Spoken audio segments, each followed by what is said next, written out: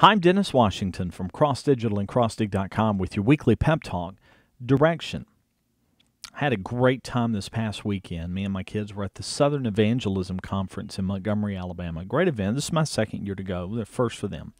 It's not as much about a conference about teaching teenagers about Jesus and learning the Bible and all. It's more about teaching them the importance of evangelism, the importance of telling other people about Jesus Christ. One of the speakers made a great point that really stuck with me through the rest of the weekend and even now, talking about the concept of perfection. And his point was, it's not about perfection, but direction. None of us are perfect. We're never going to get it right all the time. We're sure going to try. And that's where the direction comes in. As long as you're trying to get where you want to go, you might not get there today. You might not even get there tomorrow. But as long as you keep trying, eventually you will, or get as close as you possibly can to it. Think of it like this. If you get in a car and you're trying to go from point A to point B, but your car's pointed the opposite direction, you'll never get to point B. So it is all about direction. You'll never get perfection if you at least don't get direction right. And it's a little easier, but that's where the consistency comes in. And I started thinking about this concept not only in my personal life, but also in the life of your business.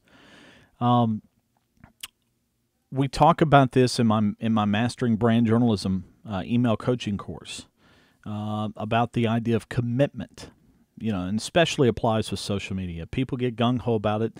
The first week or two, they're busy posting to Facebook and Twitter and all. They're making things happen. It's looking great. But what does it look like 6 months down the road? And blogging's a lot the same way. People get excited about starting a blog.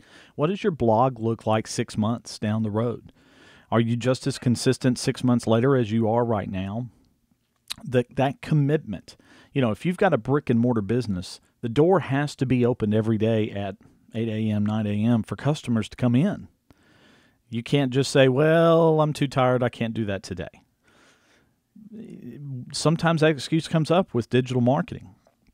We're like, okay, I'm too tired to post, or I don't have enough time to post to Facebook and Twitter today.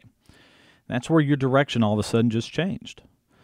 You're certainly not going to reach perfection with that kind of attitude. But if at least you're not trying to get the direction right, if you're not trying to push down the road right, then the perfection certainly will never happen. So you've got to work on that commitment, that consistency to direction.